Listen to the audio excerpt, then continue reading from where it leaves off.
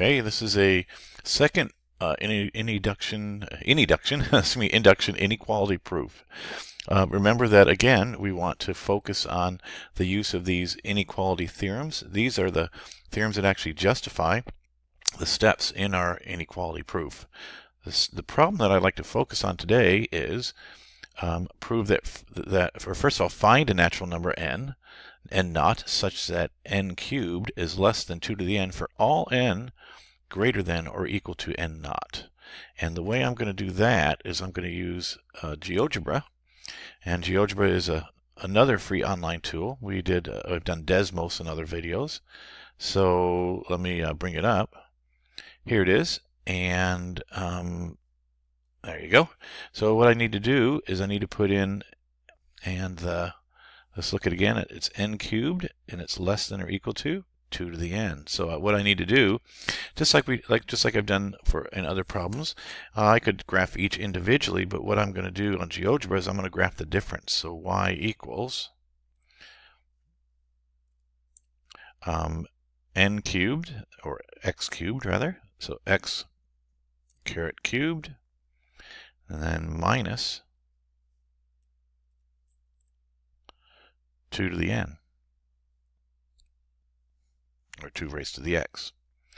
Okay, so what GeoGebra is good at doing is allowing you to basically grab these values and scale it. That's something that some other programs don't do a good job of, and it looks like, remember, this is the difference, and what we're really looking at is we're trying to find the places where these values intersect, so where this graph is 0. The green graph is the difference between them, and it looks like the graph has some values that sort of switch back and forth, reaches a maximum, was at about a little over 8, and then I'll move this over, and then right about 10, a little bit before 10, it skips to 0 and keeps going down.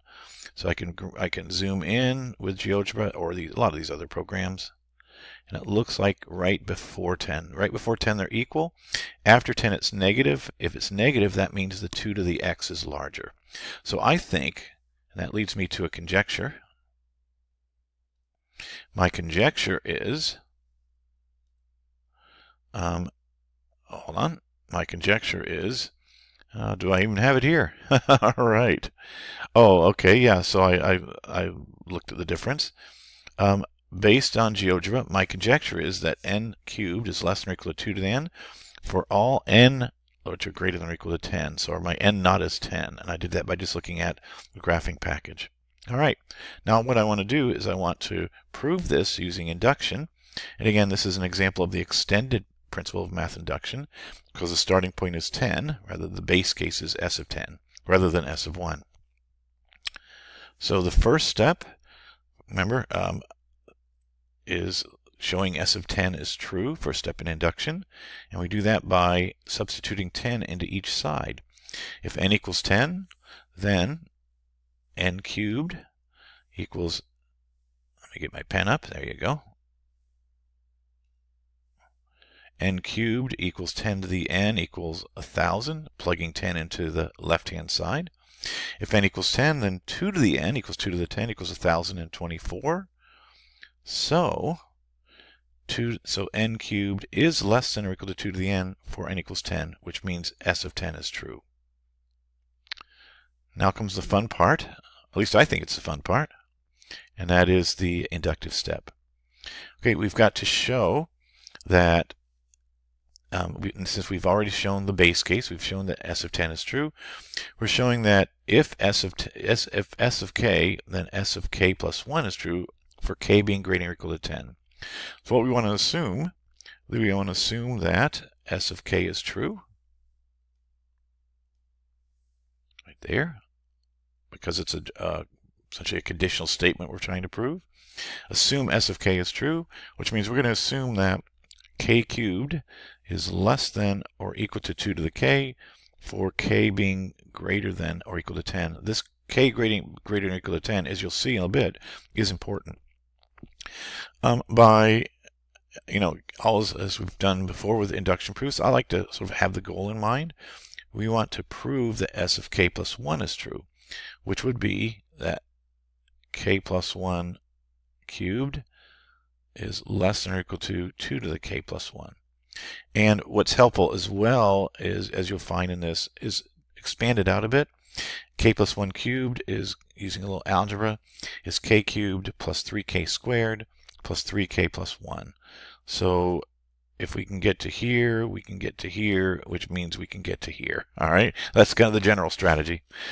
So what we're going to do, we want to say, well, we've got that k cubed is less than or equal to 2 to the k.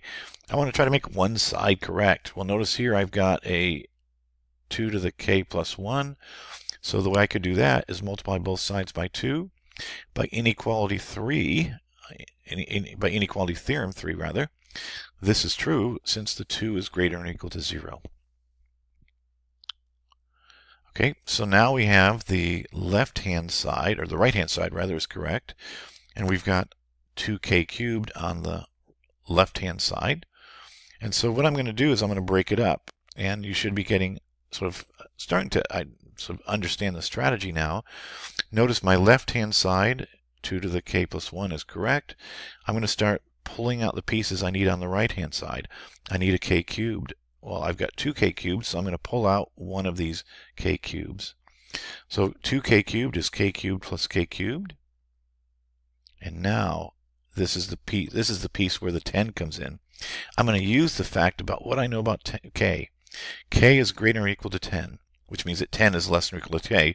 And the only reason I do that is because all of our inequality theorems are expressed in terms of less than. So 10 is less than or equal to k. So what that means, if I multiply both sides by k squared, and k squared is positive, that 10k squared is less than or equal to k times k squared, which is k cubed. All right, and that would be right there. Again, that would be theorem 3, inequality theorem 3. So now by inequality theorem 7, and inequality theorem 7, remember, says if you substitute, I'll use a better word. If you substitute something smaller into this expression, if I substitute something smaller than k cubed, the expression would still be true. This is the part that algebra students struggle with a bit, because you're really not doing it algebraically. You're sort of recognizing relationships. So instead of k cubed, I'm going to put something smaller in there, 10k squared. And that is where inequality theorem 7 comes in. I substituted 10k cubed. I substituted 10k cubed right there for k cubed because 10k cubed is less. Now, I've got my 10k squared, excuse me. I've got my 10k squared, but keeping in mind the goal, I only need 3k squareds. So 10k squared is 3k squared plus 7k squared. I don't know if this is actually the term for this, but I call this a telescoping proof, because we're going to kind of keep pulling out and getting the pieces we need, pulling out this expression. Now let's look at the 7k cubed, and again, use the fact about what we know about k. We know that k is 10 is less than or equal to k. So I know that if I basically multiply, I have 7k squared. How would I get that from my 10 is less than k? 10 is less than k, less than or equal to k. I would multiply both sides by, 7k. So if I multiply both sides by 7k, and again, I know 7k is positive because k is positive, then I'd have 70k, which is equal to 7 times 10 to the k, is less than or equal to 7k squared. In other words, I looked at the k squared. I used the fact that 10 is less than or equal to k. Basically, that's what I'm doing. But again, I'm using theorem 7. I know that 70k is less than 7k squared, so I can substitute 70k in for my 7k squared. And that's what I get right here. That is what theorem 7 says. Doing a little algebra, I have my 70k in this expression, but I only need 3 of them. So let's pull that 3 out. So that would say that k cubed plus 3k squared plus 3k plus 67k. Now, let's use the fact about what we know about k one more time. 10 is less than k. Essentially, what you're doing is wherever you see a k in this expression, you're substituting in a 10. That's essentially the product. That's the action.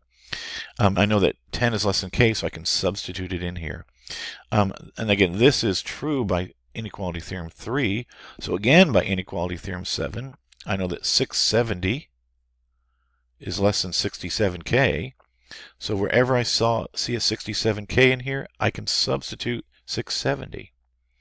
The last piece, so we have k cubed, we've got our 3k squared, I've got our 3k. We need a plus 1. So out of the 670, I'm going to divide that up into 2 pieces, 1 and 669. In other words, I break up the 670. So I've essentially telescoped this. I kept pulling it apart until I had the pieces I want plus something 670. Okay, 669 rather. Now, we're 2 steps away. We're going to use another one of the inequality theorems, and it's inequality theorem 2, which says that, remember that one says that, which is one of the most important ones we'll have in this class, that if a plus b is less than or equal to c, and these are all positive, then that says that a is less than or equal to c, and b is less than or equal to c. In other words, I can just think of that as my b, this is my a, because each piece is less than or equal to 2 to the k plus 1, or because the sum, rather, is less than or equal to 2 to the k plus 1, and each is positive. That would imply by theorem 2 that k cubed plus 3k squared plus 3k plus 1, which is equal to our k plus 1 cubed, remember we did the algebra, is less than or equal to 2 to the k. That states that s of k plus 1 is true, and so we reach our conclusion. Since s of 10 is true, and s of k implies s of k plus 1 is true, for k is greater than or equal to 10, that implies that n cubed is less than or equal to 2 to the n for all n greater than or equal to 10.